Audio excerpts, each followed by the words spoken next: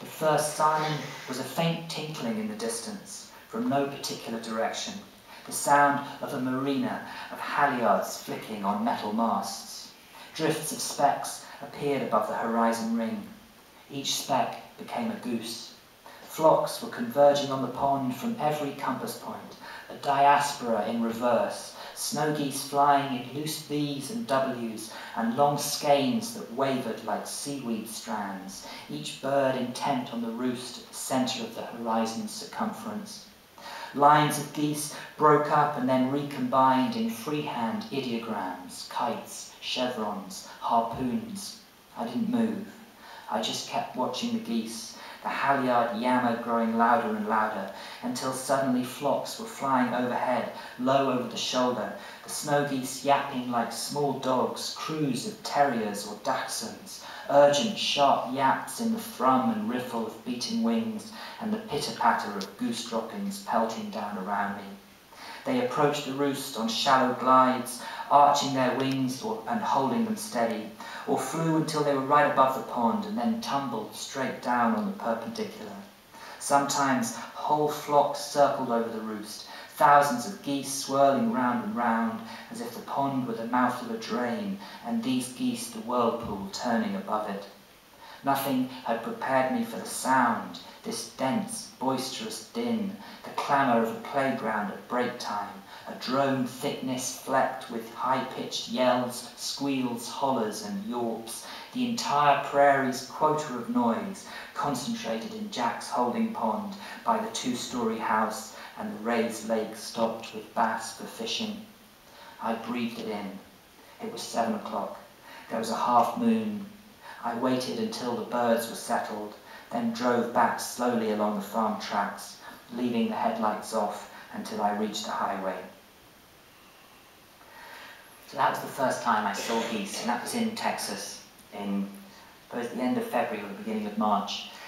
And they were starting to fly north, and as they started to fly, I would get in a Greyhound bus and go north with them. And snow geese, like most waterfowl, tend to migrate via recognised staging areas, particularly wetlands, where they'll set down and feed up and get strong, and then wait for the temperature, the isotherm, the temperature of the spring to proceed north ahead of them.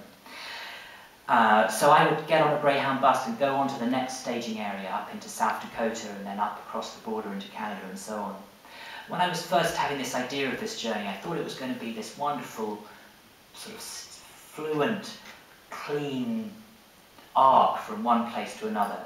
And in fact, I hadn't reckoned on quite how sensitive to weather snow geese are. I mean, they're really sensitive. If there's any snow or storm, they hold back, and sometimes they even undertake what are called retreat migrations, where they'll actually go back south to avoid the cold weather. So quite often I would have got on a Greyhound bus and arrived in South Dakota and find that there'd been a storm or the weather was very bad, and that I was, 500 miles ahead of the geese. And I'd have to wait in these motels in the middle of nowhere for the geese to arrive.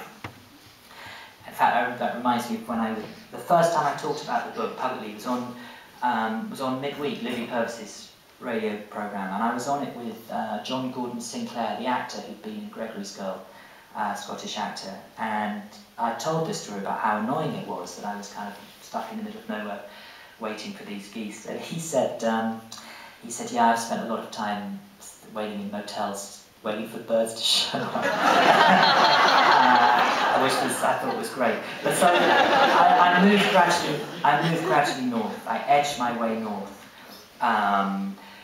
with the spring, and then suddenly I was up in Winnipeg in Canada, and then taking the train north for 3 days across the across the boreal spruce forest of northern Canada, getting to Churchill on the edge of Hudson Bay, where the sea was frozen, the first time I'd seen a frozen sea, and then making one more leap across to Cape Dorset in Baffin Island, where the geese were going to start to nest and spend the summer.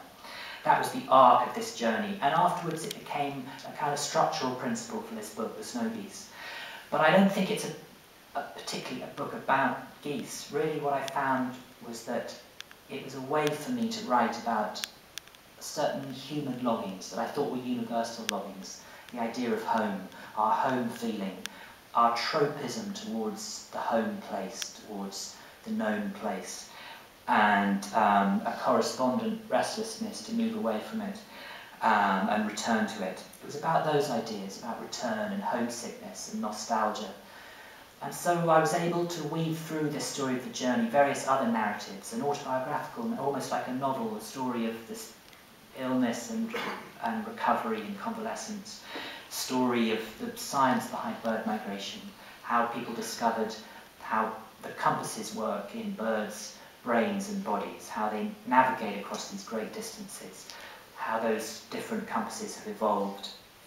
But also the story of nostalgia itself, which has an entire history. Nostalgia, the word was coined in the late 16th century by a Dutch doctor called Johannes Hofer to be a medical designation for the symptoms of homesickness. He used the Greek words nostos, which means return, and algos, which means suffering, return suffering.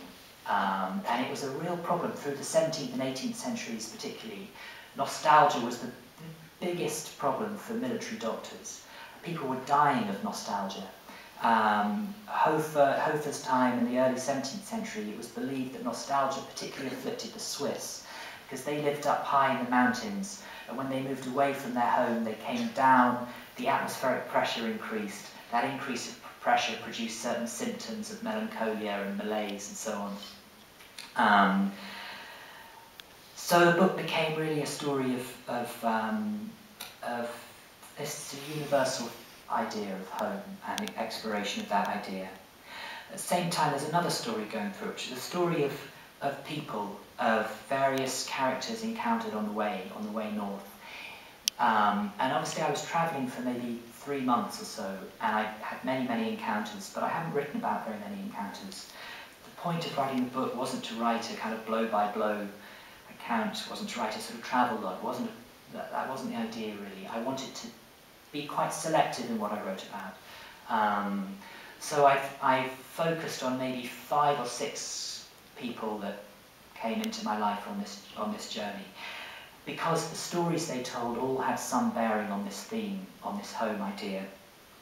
And just before I stop, I want to read, just introduce you to that kind of strand of the book, just to one of these people.